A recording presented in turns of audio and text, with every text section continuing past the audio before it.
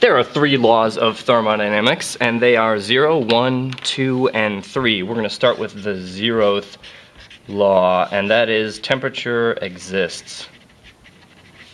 It's that thing that when 2 objects have been in contact forever, they will approach the same temperature. Temperature also affects the direction of heat flow. Affects direction of heat flow, and I'm going to call that Q, heat flow. And then, don't need that anymore, the first law of thermodynamics is this.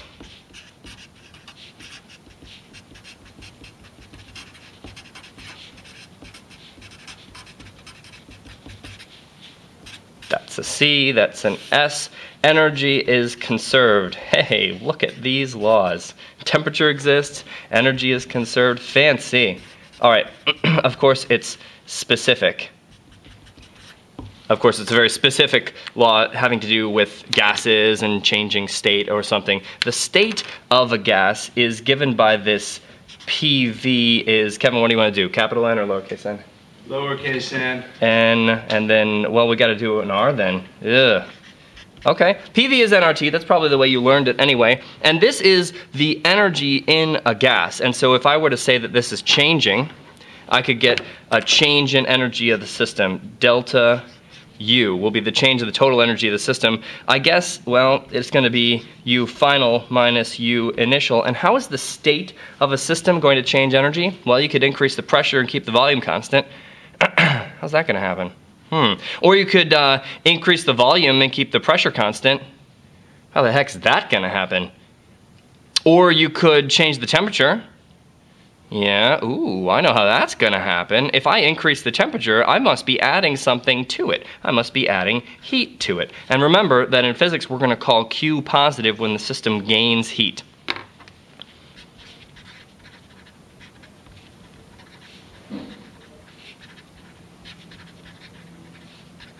So, if that system is gaining heat, then Q is positive, and that makes sense that the final energy will be greater than the initial energy, so the change in energy can be the heat gained by the system. So that would be, let me just draw a little sketch of that. There's like a canister of some gas right here, and it has some initial energy given by, well, nRT or PV, because they're the same thing. So that's the initial energy of the system. And then what I'm doing is I'm taking that cylinder and I'm adding some, I'm adding some heat to it. So there's Q going in, and as a result, we have to be really careful with this. As a result, the temperature will increase. So the right side of the equation is pretty obvious. I don't have any change in N, this is just a constant, and the temperature increased because Q went into it, heat.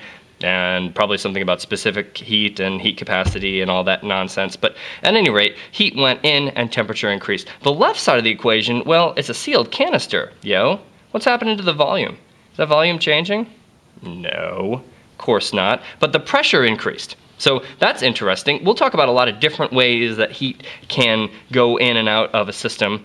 But at this point, we're having it just increase the temperature, and I guess correspondingly it has to increase the pressure. So then we result in some final energy that is greater, and we say U final is, check it, U final is U initial plus the heat that's gone into the gas. And then there's something else that's interesting. This is actually the whole point why this is a useful study. A gas can do work. So here, now I have a, maybe a beaker, and it probably has to be insulated. So I'm just going to put a note to it and say it's insulated because I don't want to make my drawing that complicated. It's insulated, and I've got a movable piston now. Check this out.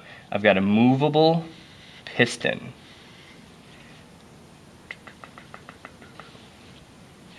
That's not what I want to draw. How about there? Good. So this is a movable piston. And the piston is massless. Thank goodness I got one of those expensive massless pistons. But on it is sitting a mass.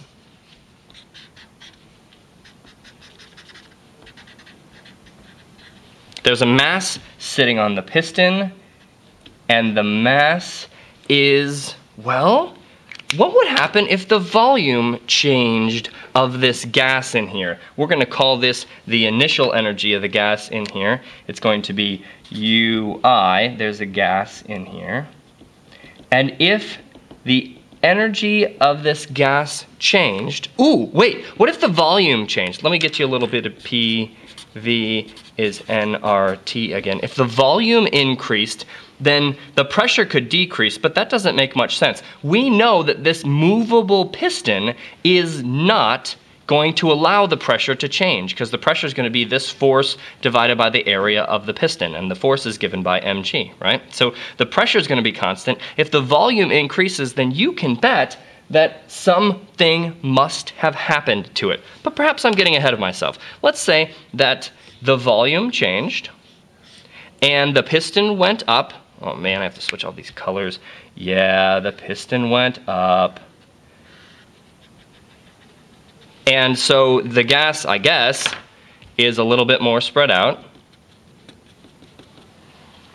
because I'm not changing n. I'm never going to change n for these experiments right here. I'm going to put that mass still on top, and we notice that work has been done. The gas did work because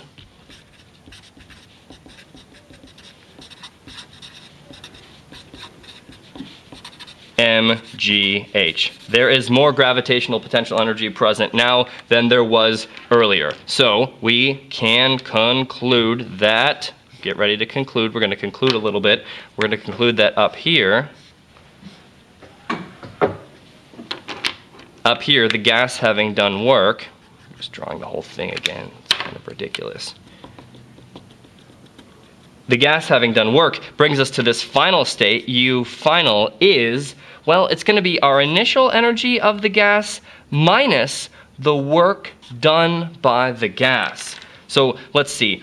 Q greater than 0 means system gains heat. Q less than 0, system loses heat. What about work? Work greater than 0, a positive work, means that the system does work.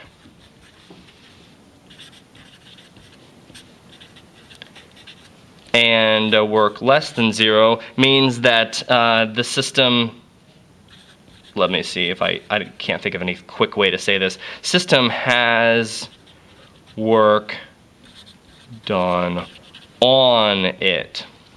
Okay, so in this case, work is positive or negative. When the mass goes up, then the system has actually done positive work, so consequently, it has lost energy. So something about this PV is nRT must have decreased. I guess the temperature could have decreased.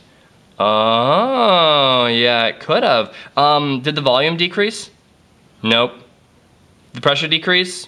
Nope. So we're going to have to try to justify why this would happen. But probably this would result in a lowering of the temperature. But we'll be much more careful about this the next time we go through it. I just want to point out that if the system does positive work, then its energy will be decreasing. Check this out.